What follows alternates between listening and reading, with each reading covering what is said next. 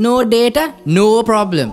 With the lowest data rates in the country, have extra fun with SLT Extra GB.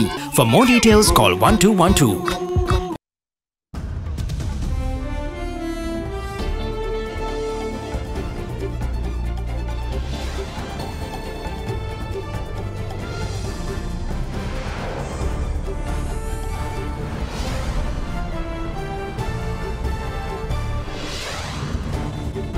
Tonight, death penalty hang in the balance. Handpicking who to hang is problematic. Already you have been convicted for the trafficking of narcotics. There is a right of equality even when you're sentenced. The move through the eyes of a sociologist. So I know that we have to think about the real cause behind the drug-related criminal activities more than punishing only those who have been the criminal in this regard. How did they get the money? Parliamentary Select Committee in a twist over how the Sharia campus was funded. An evening of grandeur, according to Matthew, wins Best Picture at the Derana Lux Film Awards 2019. Round 3. US President Donald Trump extends the North Korean leader an invitation.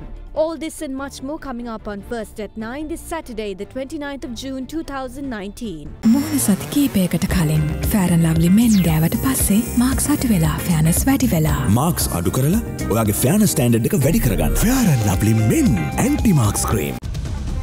From AdaDerana, this is AdaDerana First at 9. Live from Studio 24 in Colombo.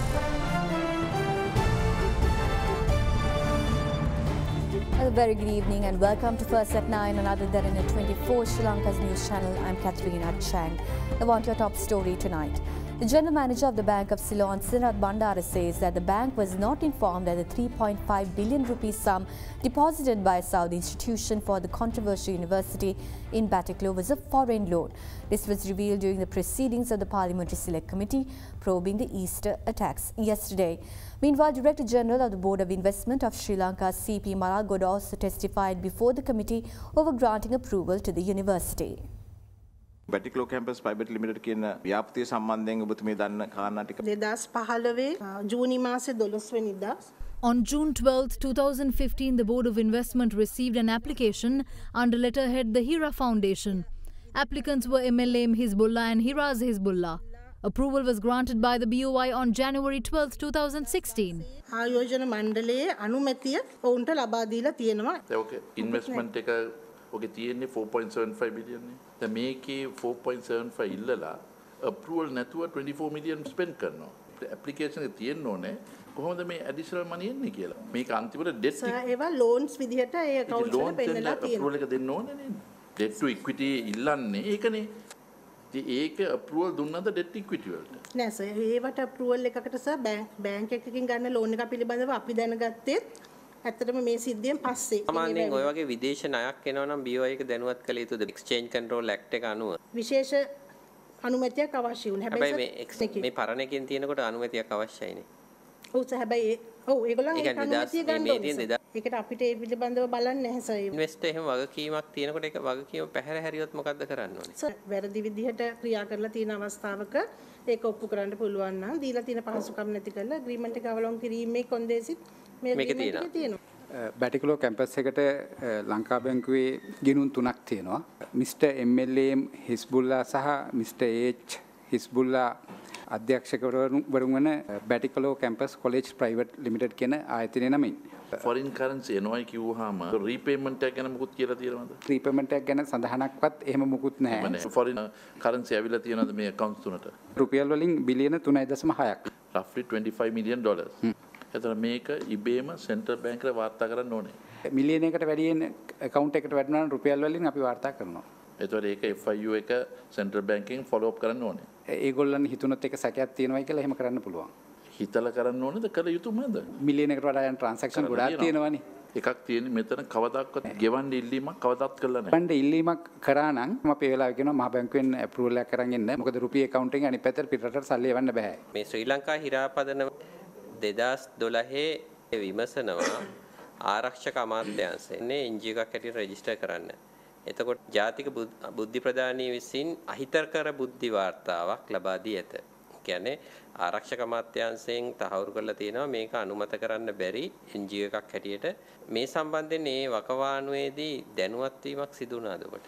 අපි ඇත්තට මේ ගැන දන්නේ නැහැ. සාමාන්‍යයෙන් වෙන්නේ මොකක් හරි ගිණුමක් ඒ වගේ සැක කටයුතු දෙයක් ඒ වගේ දෙයක් තියෙනවා නම් මහ බැංකුවෙන් බැංකුව වලට දන්නවනම් මේ තියෙන ගිණුම් ඔක්කොම ෆ්‍රීස් කරන්න කියලා. ලංකා බැංකුවේ දැනගන්නේ කවද්ද මේක විදේශ ණය මුදලක් කියන එක? ඇත්තට මේ මෑතකදී මාධ්‍යයෙන් තමයි අපි දැනගත්තේ එහෙමයි. පැටික්ලෝ කැම්පස් ප්‍රයිවට් ලිමිටඩ් ගිණුමට අමතරව වෙනත් ගිණුමකට ඇවිල්ලා තියෙනවද? ශ්‍රී ලංකා හිරා ෆවුන්ඩේෂන් කියන ගිණුමටත් ඇවිල්ලා තියෙනවා මිලියන 313යි. ඒ මිලියන 313ක් එනකොට ඒ හිරා පදනමේ KYC එකේ කිසියම් තැනක ලියලා තියෙනවද ණයක් ලැබෙනවා කියලා? නැහැ. ණයක් නම් ලබා ගත්තේ මේ ගිණුම හරහා ආපසු යවිය නොහැකිය. ශ්‍රී ලංකා මහ බැංකුවේ අනුමැතියක් නැත්නම් යවිය නොහැකිය. දැන් අනුමැතියක් නැහැනේ. නෑ අපිට එහෙම ඉල්ලලත් නෑ. එහෙම අනුමැතියක ඇවිල්ලත් නෑ අවස්ථාව. Prime Minister Ranil Wickremesinghe reveals that the government has already paid 238 million rupees in compensation for the victims of the Easter Sunday terror attacks. Speaking during his visit to the Zion Church in Batticaloa today, which fell victim to the attacks, the Premier said that the first round of the compensation scheme is already complete. Prime Minister Ranil Wickremesinghe today visited the Zion Church in Batticaloa, which was attacked on the Easter Sunday. Zion Devasthane. The army has said that the reconstruction of the Zion Church can be completed before Christmas this year.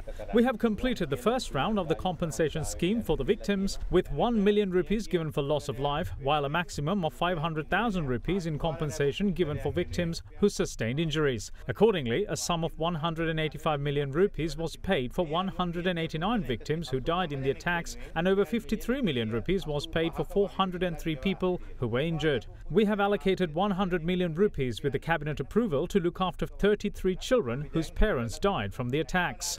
අපි cabinet මණ්ඩලයේ අනුමැතිය අර මිලියන 100ක් ඒකට ලබා දෙනවා.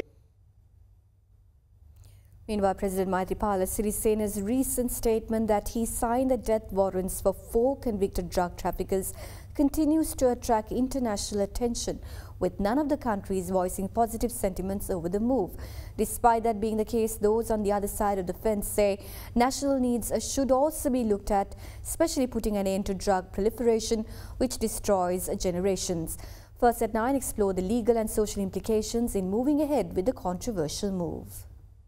President Maithripala Sirisena, speaking to heads of media institutions on Wednesday, stated that he signed death warrants for 4 convicted drug traffickers. It gave rise to a debate on the punishment within the country, while the likes of France, Germany, Norway and the UK, along with the European Union, voiced opposition to the implementation of death penalty in Sri Lanka. The UK said the president's move would make it difficult for the UK to cooperate on law enforcement issues with Sri Lanka, while the EU hinted that Sri Lanka's GSP Plus facility will be under threat if the head of state moves ahead with the capital punishment. They all reminded the Sri Lankan government that the country in the December of 2018 voted in favour of a UN General Assembly resolution calling for a moratorium on the use of the death penalty. With his decision to end a more than 40-year-long moratorium on the death penalty drawing criticism, President Maithripala Sirisena highlighted Sri Lanka's growing conviction rate in drug-related offences. He said the menace of drugs is destroying the future generations of the country.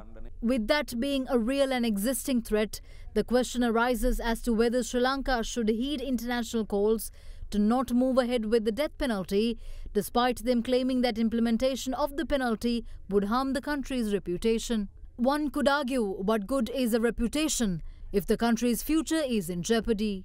We contacted Attorney-at-Law Krishmal Varnasurya to get the legal perspective and implications of the planned implementation of the death penalty. The primary concern before the country, I believe, is whether the executive arm will consider it necessary at this moment, whether it's a need of the nation, the national need, to carry out this sentence, and at least, perhaps not forever, perhaps even for a short while, so that it will deter this massive menace that seems to have overtaken our society. Now, when we are discussing this, it is also important for us to remember one thing. For the head of state or his excellency the president to carry out the death sentence or to nominate the place and time, whilst it is lawful, it is not lawful for us to decide on whom the death sentence should be carried out immediately. For example, if there are 20 people that are on death row, and if we decide that it's only those who are involved in the drug trade, or those who are involved or who have been supposed to be involved in the trade of narcotics, that I shall kill first, then remember that will visit the right of equality that's in the Constitution.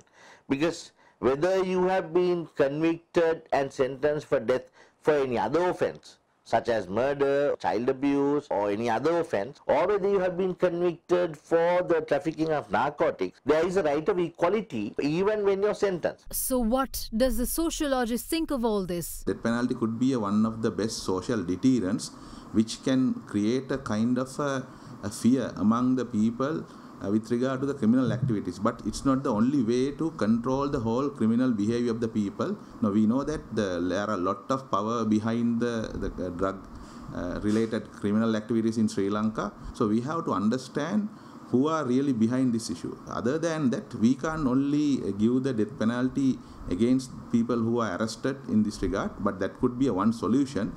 So I know that we have to think about the real cause behind the drug-related criminal activities more than punishing only those who have been the criminal in this regard. We have to go to the beginning of the issue. We are touching only the end of the problem. Otherwise, what would happen is like we know that the people, those who are economically and politically powerless, they will become the victim of the death penalty.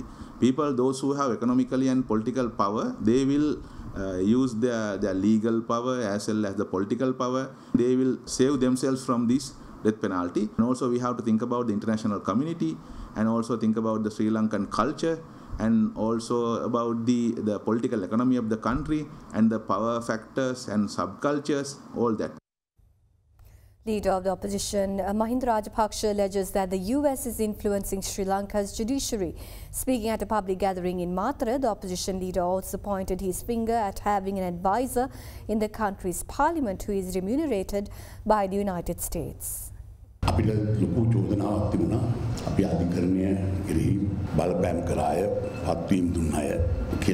We were accused of influencing the judiciary, but former Chief Justice Mohan Piris didn't know until a letter came informing him that he's relieved from duty.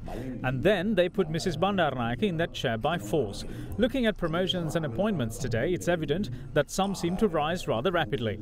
There are instances throughout the judicial system where seniority was not considered when making appointments.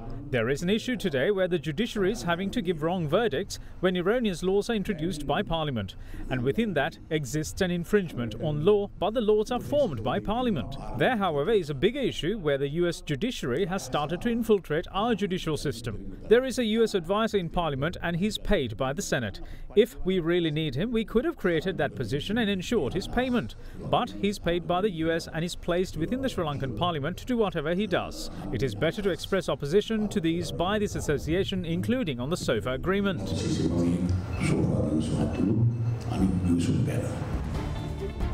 And with that, we cross over to a short commercial break, but make sure you stay tuned for more local news right after that.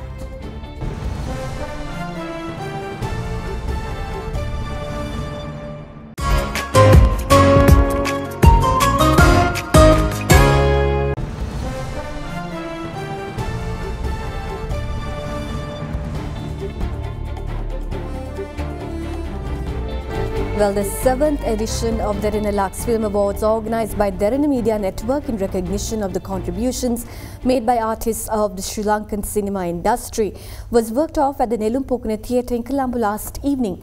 The most coveted award, the Best Picture, went to renowned Sri Lankan filmmaker Chandran Ratnam for his movie According to Matthew. This is the 7th Derana Lux Film Awards. Derana Media Network, which introduced new dimensions to Sri Lankan media culture, organised the Derana Film Awards in 2011 to felicitate and recognise the artists of Sri Lankan cinema and their work. Nelumpokuna Theatre was filled with glitz and glamour last night for the 7th Derana Lux Film Awards.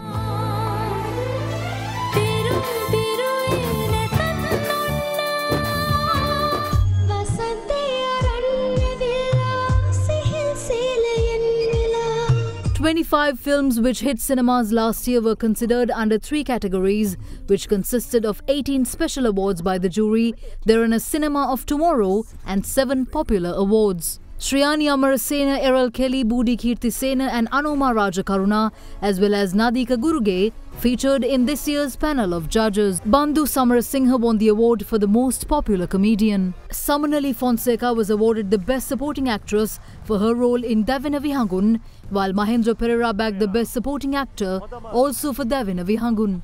Shalini Taraka became the recipient of the Lux Glamorous Star Award, while Nayanthara Vikramarachi received the award for Best Upcoming Actress. Udari Varnakula Surya was voted the most popular actress, while veteran actor Jackson Anthony won the award for Most Popular Actor.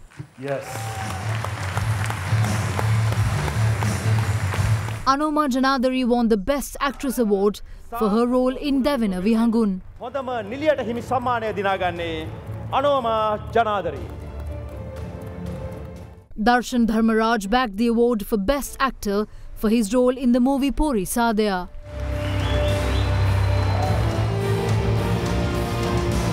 Thank you. Thank you very much. Veteran actor Amarasiri Kalansurya received the Lifetime Achievement Award for his immense service to the Sri Lankan film industry. Ladies and gentlemen, let's hear it for the recipient of the Lifetime Achievement Award, Mr. Amarasiri Kalansurya. Another round of applause. King Ratnam, who directed the film Komali King, received a special award from the jury for infusing hope to Sri Lankan Tamil cinema. The award for the best screenplay was given to Garasarapa, written by Jayantha Chandrasiri. This, ladies and gentlemen, is the second award Mr. Chandrasiri is winning tonight. He won for Best Sanjeeva Pushpakumara was adjudged the Best Director for Devina Vihangun. Professor Sunil Ariratna's Yashodhara bagged the award for becoming the highest grossing movie of 2018.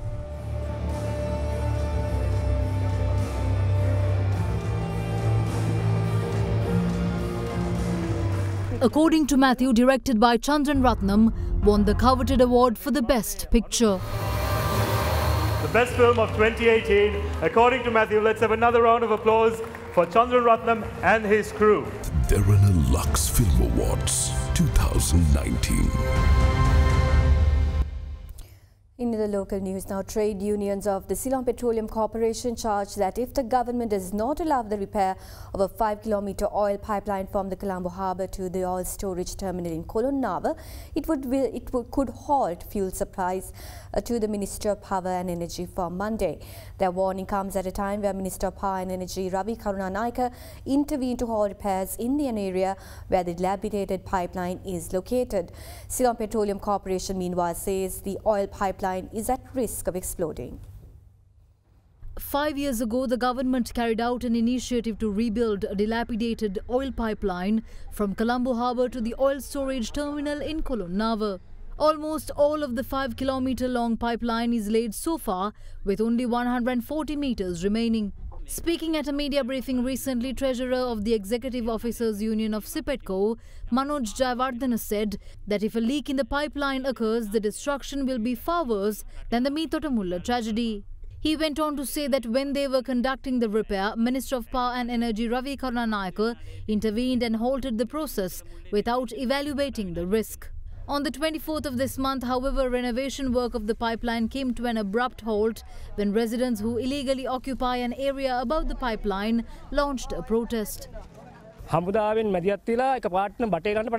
The army started laying the pipeline. We then informed Minister Ravi Karunanayake and he came here along with the relevant secretary and asked to stop it. He promised that he will first provide us homes before evacuating us. There are around 20 families who have already been given residences. They promised that they would give the remaining 110 families homes in 3 months, but 7 months had passed and nothing has happened. Meanwhile, members of the National Trade Union Federation charged that there are no houses in the area in which the pipeline is to be laid and the necessary space has already been allocated by the former governing authority. The union, which lamented the safety in the area, further added that the pipeline is at the risk of exploding should even a cigarette be accidentally dropped in the vicinity, and in the days to come the country will be faced with a situation where oil could not be unloaded from tankers.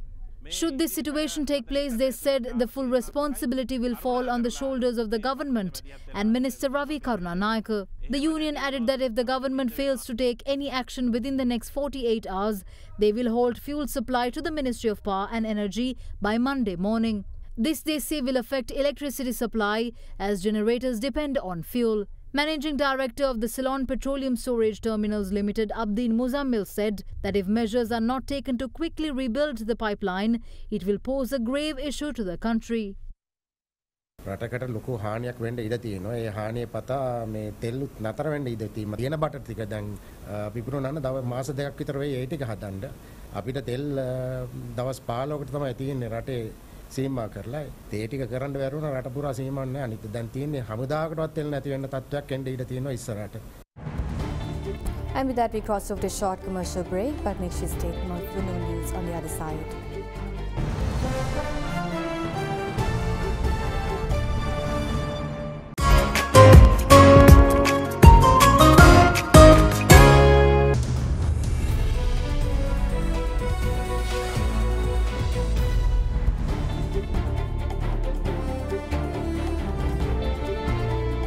Newly inducted chairman of the Ceylon Chamber of Commerce, Dr. Hans Vijaysurya, laments the current state of the economy, saying that it is imperative for Sri Lanka to catalyze a wave of economic resurgence, which envisions an economic growth rate of 7.8% within the next 5 years.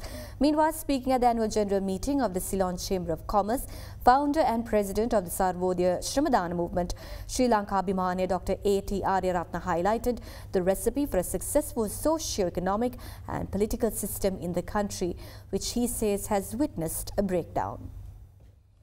The Ceylon Chamber of Commerce yesterday inducted Group Chief Executive Officer of the South Asian region and Corporate Executive Vice President of Dialogue Axiata Group, Dr. Hans Vijaysurya, as its new chairman during the 180th Annual General Meeting yesterday.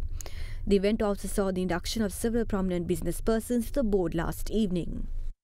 Our positioning relative to peers also throws the headlights on national competitiveness and the question whether we as a private sector have focused sufficiently on building competitive advantage as a pathway to growth. If we are truly the engine of growth of the Sri Lankan economy, we need to be resolute in our belief that as a collective, we have the capacity to re-mobilize a growth trajectory which at least is on par with our regional peers, if not ahead and more rapid. It is hence imperative to catalyze a wave of economic resurgence and to do so with positivity and determination. Resurgence which envisions the return to growth rates of 7 to 8% within the next 5 years. Resurgence which also places us in a leading position in terms of growth, competitiveness and social development indices. In fact, today, 17 committees within the chamber ecosystem are working on bringing together a private sector-led action plan towards reaching a $140 billion economy, combined with 7% growth rates and regionally benchmarked social development indices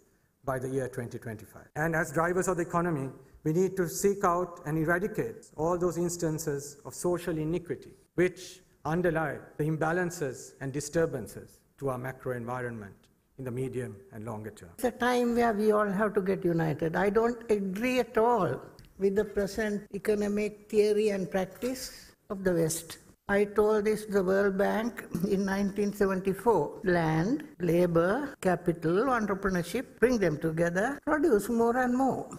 Those four things are wrong. It's not land, it's nature. It's not labor, it's human personality. It is not capital which our governments create overnight, it's social wealth. It's not merely entrepreneurship, but science, technology and wisdom. These are the factors we have to bring together. Now, when you go to a village, you don't find out whether they are Sinhalese, Tamil or Muslim or whoever. They are human beings. So we learned from the people that there were human needs which could be classified into 10. And every sub-need was some kind of way a man's livelihood could be created. This is not in Western theory. This is in actual practice on the ground. Then I tried to incorporate this whole thing. I remember in 74 or so, when I was asked to come and explain what I was doing to the World Bank, they sent a team to study it. And in 1994, the World Bank report carries this, how 175,000 people were provided employment this way. But then I could not convince these idiots who were running the governments. Nationally, we could do 6 things. 1, get a spiritual kind of psychological environment where people could live together and feel that we are one nation, one people, kind of national identity. Then certain moral values, then cultural. Based on the spiritual, moral and cultural foundation, social, economic and political system should work. If these 3 are not there, the kind of mess into which we have got here today is bound to happen. Those of us who believe that need-based economic development and those of you who are following the Western system, we should get together now. The EU and South American economic bloc, Mercosur, have clinched a huge trade deal after 20 years of negotiations. EU Commission Chief Jean-Claude Juncker said that it was the EU's biggest deal to date. He added that it showed the EU's stand for rule-based trade, given the fact it comes at a time of trade tensions between the US and China. Brazil's President Jair Bolsonaro said it was historic and one of the most important trade deals of all time. Mercosur consists of Argentina, Brazil, Uruguay and Paraguay. Venezuela is also a member, but it was suspended in 2016 for failing to meet the group's basic standards. The deal aims to cut or remove trade tariffs, making imported products cheaper for consumers, while also boosting exports for companies on both sides. It is set to create a market for goods and services covering nearly 800 million consumers, making it the largest in the world in terms of population.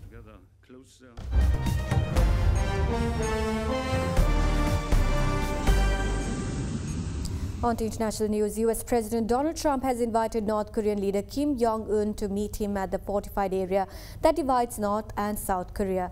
In what Trump described as a spontaneous gesture, he said on Twitter he could shake hands and say hello with North Korean leader Kim Jong-un during his visit to South Korea. North Korea has described it a very interesting suggestion. Following the G20 in Japan, Trump will discuss the flagging North Korea denuclearization talks in Seoul. Now, if Trump and Kim were to see each other at the demilitarized zone, it would be their 3rd meeting in just over a year and their first since the summit in Vietnam broke down in February. Now on to other international news. The United States is set to sanction any country that imports Iranian oil, saying there are no exemptions in place. The U.S. Special Envoy for Iran, Brian Hook, said yesterday, adding that the United States would take a look at reports of Iranian crude going to China. Speaking at a media briefing in London, Cook added that Iran does have a history of using front companies to evade sanctions and enrich the regime and fund its foreign adventurism. Iran has rejected diplomacy too many times. The United States, for more than a year, at the level of the President, the Secretary of State, National Security Advisor, range of people, that we are open to talks. But Iran keeps rejecting this. And so we have intensified our sanctions. We are trying to restore deterrence, to reestablish deterrence against Iran. We are also putting ourselves in a position where if we are attacked by Iran, we can respond with military force. But that is only if. I know it would seem that Iran is also probably trying to scare the global oil market so that it can have an increase in the price of oil. There's many reasons. Iran is also trying to keep the world on edge by these attacks. And this is why we have continued to deepen Iran's diplomatic isolation and to intensify the economic pressure. We have seen more nations recognize the risks, reputational risks of doing business in Iran. And I think that's part of the reason why you've seen a decline in investment. But certainly our sanctions, that we've made clear that you can't do business with the United States and Iran. And everyone has chosen the United States over Iran for a number of reasons.